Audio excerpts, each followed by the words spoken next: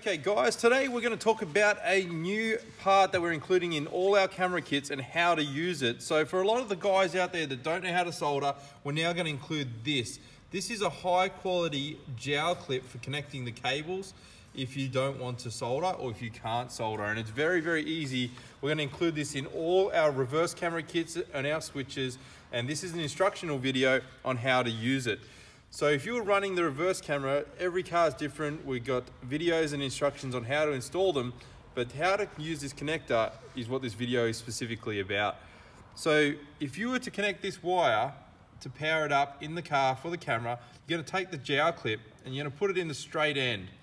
And you'll see as you push it in, it'll sit in the middle of the metal that's inside. And it's as simple as pushing it straight in, taking some pliers and crimping it shut, and you'll actually hear it click, and that will actually connect the cable and it will bite through, and it's been specifically designed to suit this size wire, so it is going to bite in really, really well, and that will now connect onto the wire in the back of your stereo in the vehicle. So we'll give you an example here. If this was the power cable in the car, now this will vary depending on the car, so look at the instructions, but you would take this cable, put it over it just like that, and then you would clamp that shut. So this would be fixed in the car, so it's a little bit hard to show you in the video, but you would clamp that there. I'm going to show you. Just going to push this shut.